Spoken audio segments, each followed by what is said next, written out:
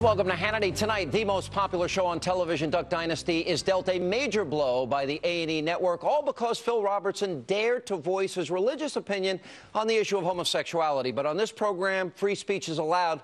Let's get this conversation started.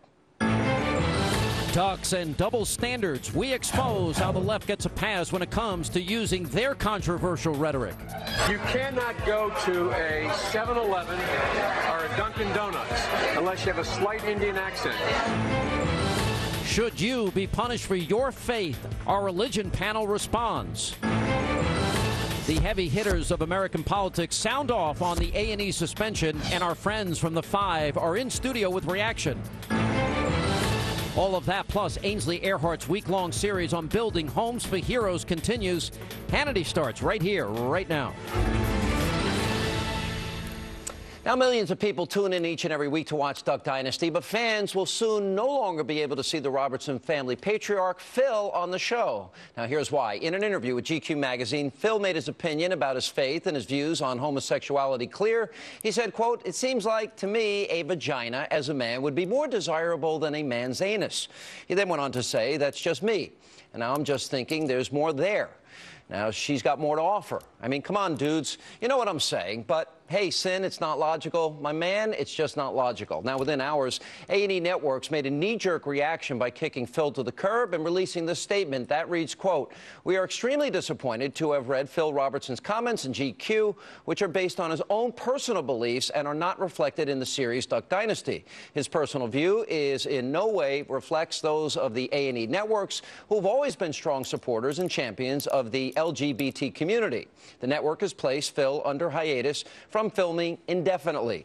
Now, the Duck Dynasty patriarch responded to the news in a statement to Fox. He said, quote, "I myself am a product of the 60s. I centered my life around sex, drugs, and rock and roll until I hit rock bottom, and I accepted Jesus as my savior. My mission today is to go forth and tell people about why I follow Christ and also what the Bible teaches. And part of that teaching is that men and women are meant to be together. However, I would never treat anyone with disrespect just because they are different from me.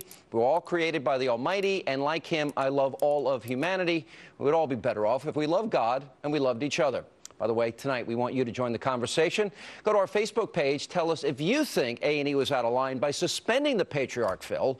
Plus, it's time to trend to 10. You can sound off on Twitter, my account, @SeanHannity. Use the hashtag Hannity over the course of the next hour. Joining me now with reaction, the author of Good Tidings, Great Joy, former Alaska governor, Fox News contributor Sarah Palin. Governor, good to see you. Welcome back to the program. Wow, look at that fireplace. Thanks so much, Sean. Very Christmas. Yeah, it's cold up here. That looks like a Duck Dynasty camo shirt. Is that it?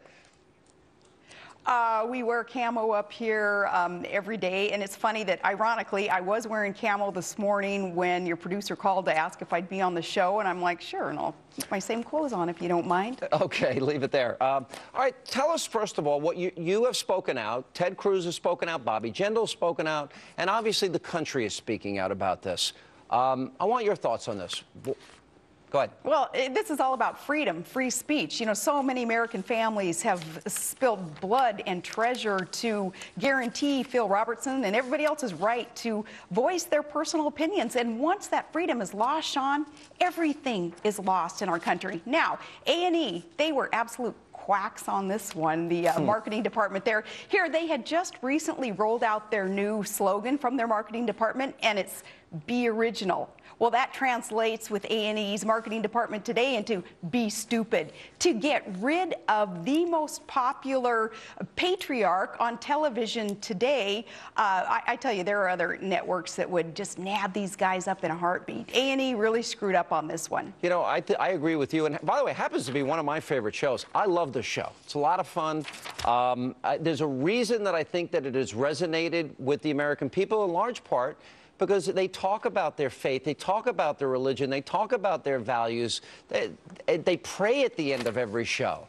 Doesn't this have a lot to do with religion? Well, Well, you know, they're not in your face, though, which I think is so refreshing. You know, they talk about tradition. They live out traditional Judeo-Christian ethics that our nation is founded upon. And I think that not only is refreshing, but it's inspiring and empowering for the rest of America to be emboldened and to say, hey, if they can do it and be so popular and not as mocked and criticized perhaps until now as others have been, well, then the rest of us can do it too. And that's going to strengthen our country, and it's going to strengthen those who are elected to protect our freedoms. Hopefully, it will make them acknowledge how important our foundation of freedom is, and they'll do something about it. You know, Governor, I can't think of a single person in America that's been a victim of more vile speech against both you and your family. You know, starting with Bill Maher, you know the comments, I won't repeat them. Or David Letterman, you know the comments, I won't repeat them. And more recently, Martin Bashir. I don't remember you ever saying, I know you accepted Martin Bashir's apology. I don't remember you ever saying to target their advertisers, boycott them, or even desiring to silence their voices. No, because I am a freedom of speech kind of gal. But I'll tell you, I got a lot of emails this morning on this one with A&E where a friend, in fact, a friend of mine who happens to be gay, she emailed me to say she is outraged at A&E for the hypocrisy here, for the things that they air on their program that she finds offensive, yet A&E doesn't fire a star or somebody involved in their programming based on what they've said, but they would when it comes to Phil on Duck Dynasty. And this friend, she said that she would boycott A&E and that network, and she's not the only one. I've received many, many emails from people saying, you know, why give them our money, our eyes, our ears, our resources? There are other channels out there to be watching. You know, this specifically tells me, though, the religious aspect of this is GQ was asking him specifically what he thought was a sin. And he mentioned a number of things. It wasn't just this one particular issue here. In that sense, it was a pretty traditional view of homosexuality in terms of from those coming from a Christian faith. But isn't this collision coming that the left wants to be our thought police? Like, for example, Christians tend to believe that premarital sex is a sin. Christians tend to believe that extramarital sex is a sin. And Christians, many of them believe the same about homosexuality. Do you see the collision with religion here? And what is your thought on that part of it? Well, what Phil was saying he was reciting a part of the gospel. The liberal left must feel that the gospel then is insulting and offensive because Phil was just repeating what is in the Bible. And what Phil went on to say was that all sins are equal and we all sin, so we all need a Savior. And I say that at this time, this Christmas season, now is the time where, like the three wise men, we can seek that Savior. We can find that Savior, and then our problems will be solved. That's what Phil was saying. Do you think, as I think, that there's going to be an awful lot of Americans that are going to speak out about this? Remember when they rallied to Dan Cathy over at Chick-fil-A when he was, you know, spoke out against gay marriage? Would you expect the same type of reaction here?